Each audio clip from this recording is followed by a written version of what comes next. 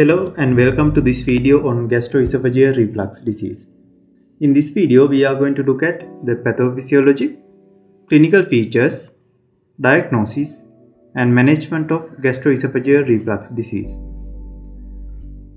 I will only mention a few facts regarding the pathophysiology, although detailed mechanisms are there. The movements of our gastrointestinal tract are programmed to propel foods from the mouth towards the anus. Likewise, food in the esophagus passes into the stomach, and there are several mechanisms to prevent foods from entering the esophagus from the stomach. They are lower esophageal sphincter function. Next, the right crus of the diaphragm. It forms a sling-like structure around the esophagus which helps to create a high-pressure zone that keeps the lower esophageal sphincter closed and prevents stomach acid from flowing back into the esophagus. The angle of the esophagus as it enters the stomach, which is sometimes called the angle of His, also helps to prevent acid reflux. Intra-abdominal pressure. When intra-abdominal pressure is increased, it helps to compress the stomach and force the contents downwards, which can help to keep the lower esophageal sphincter closed and prevent stomach acid flowing back into the esophagus. Also, the intra-abdominal pressure compresses the lower part of the esophagus, making it closed. That's why in cases of hiatus hernia, they develop gastroesophageal reflux disease because this compression is lost. The mucosal arrangement of the lower esophagus. The lower esophagus has a specialized mucosal arrangement called the squamocolumnar junction, which is the boundary between the esophageal mucosa and the gastric mucosa. The squamocolumnar junction is an important barrier that helps to prevent acid reflux by preventing the acidic contents of the stomach from coming into contact with the sensitive esophageal tissue. Therefore, GERD is developed when these preventive mechanisms are disturbed, causing stomach contents reflux into the esophagus, causing troublesome symptoms and complications.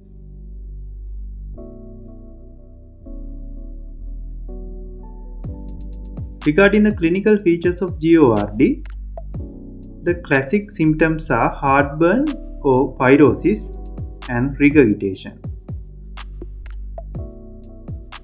There are other symptoms as well, including dysphagia, globus sensation, odynophagia, and extraesophageal symptoms such as chronic cough, hoarseness, and wheezing. These respiratory symptoms occur due to chronic acid reflux into the larynx and airway.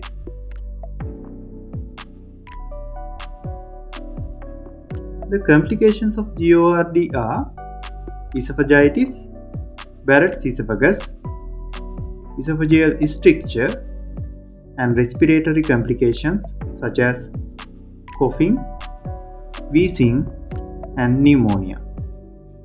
In a previous video, we discussed Barrett's esophagus, so you go back to that video and refresh your knowledge. How do we diagnose gastroesophageal reflux disease? The diagnosis can be made clinically if the classic symptoms are present. As you know now, the classic symptoms are heartburn and regurgitation. However, if other symptoms are present, we should investigate the patient to exclude other possible diagnoses.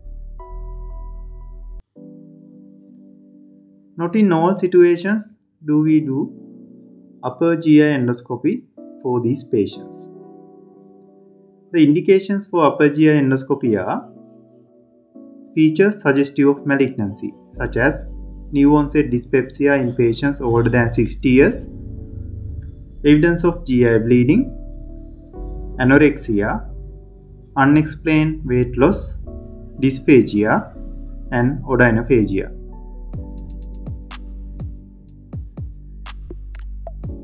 And also abnormal upper GI tract imaging, risk factors for Barrett's esophagus, and not responding to PPI therapy are indications to proceed with upper GI endoscopy.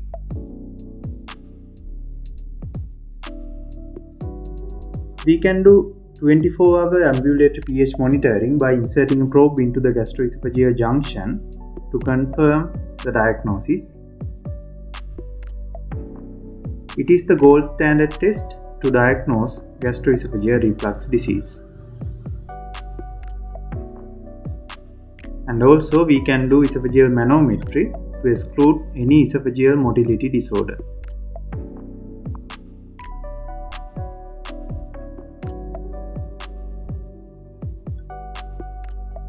The management of GERD begins with lifestyle and dietary modifications. The lifestyle modifications are practices for weight loss, elevation of the head end of the bed while sleeping, and avoiding food triggers such as caffeine, chocolate, spicy foods, and fatty foods. All patients should be started with antisecretory therapy for patients with mild or intermittent symptoms. A low-dose H2 receptor blocker such as famotidine can be given along with an antacid such as sucralfate.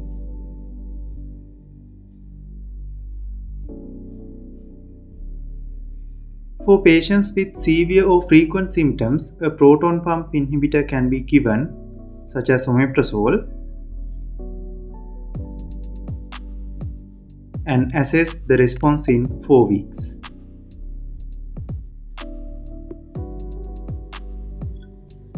Prokinetics has a place in treating patients with GERD, especially if they have delayed gastric emptying.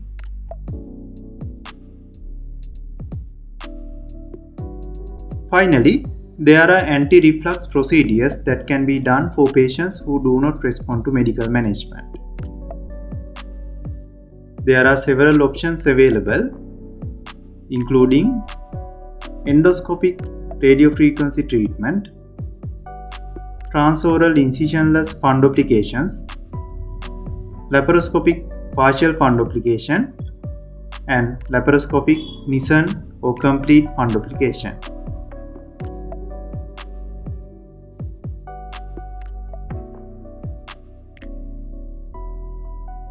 In summary, we discussed regarding gastroesophageal reflux disease, including its pathophysiology, clinical features, diagnosis, and management. GERD is caused when the preventive mechanisms of gastrointestinal tract are disturbed, leading to stomach contents refluxing into the esophagus and causing symptoms such as heartburn, regurgitation, and dysphagia. Complications of GERD can include esophagitis, Barrett's esophagus, esophageal stricture, and respiratory complications.